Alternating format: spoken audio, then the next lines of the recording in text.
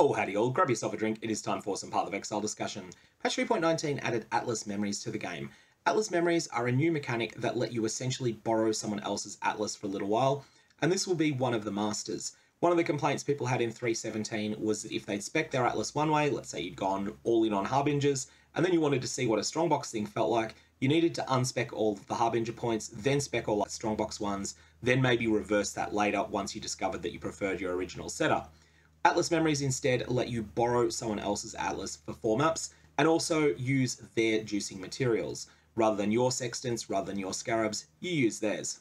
So that's the theory of them. However, they have some different mechanics to normal mapping, and some of them have some pretty unique rewards. Yesterday I covered the Einhar's Memory of the Sacred Grove, which I'll put a link to down in the description below, but it's pretty explosive for giving you a lot of harvest juice. You fight a bunch of really oversized harvest crops. The one that I think is perhaps the most interesting and underrated is Alva's Memory of Reverse Incursion. Gameplay footage will be playing in the background here, and that footage will start at 100% speed, and then I will speed it up after a little while so that it squishes into the same length as this video. And this is running a single map that has been scoured. I deliberately picked a scoured one because it ends up being the worst case scenario. You can juice this map with Alchemy Orbs, you can juice it with Val Orbs, you can juice it with Delirium Orbs, and if you do so, you will get more XP than I get here. This is a good baseline. A bit more than 8% of a level at 92.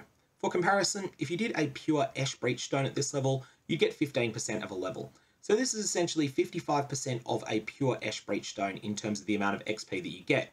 But this is only the first of 4 maps in that memory line, and if you do all 4 of them, they start escalating in the amount of XP that they give. Where the first one is 55% of a pure Breachstone, the second one will be more like 60, then 65, and then 70%. That's because the incursion packs that you see, you get more of them and they get a little bit bigger than they were. So the way that this memory works, every time you talk to Alva, instead of her sending you into the Temple of Atzoatl of the past, instead she brings the Temple of Atzoatl to you. A whole bunch of incursion themed monsters lie in wait, they pounce on you, they attack you, and most importantly, the whole zone has plus 100% XP. Then you're fighting these huge additional packs that are mostly magic monsters. Ultimately, these are extremely underrated in Trade League at the moment. I was paying only 10C for each of the memories that I've got here, and each of them has 4 uses. I feel like they should probably be around 30C or so. They are meaningfully worse than Purified Breachstones. Purified Breachstones are just faster. And they're also a lot safer if you're just getting started out. You'll see I deliberately tank a couple of hits in there, a couple of the slams from the incursion bosses, and those are not particularly dangerous, as you'd know if you've done the Temple of Atzoatl a bit. Highly recommend giving this one a go. I'm going to make videos on any of the others that I find that are interesting. I'm going to make sure that I test them all out during the next couple of days. If you haven't given the Alva's Memory of Cascading Fortunes Strongbox themed one a go, I'd recommend giving that a try as well. Don't have high expectations for that one. It's a little bit of fun, but it's not something with particularly high repeat value and doesn't seem all that strong.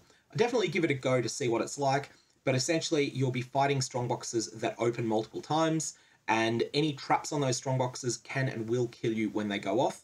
So just be aware of that. Things like Ice Nova traps are really dangerous because the strongbox automatically opens when you finish the one before it, and it'll have the same mods as the first one, and that can get you ganked.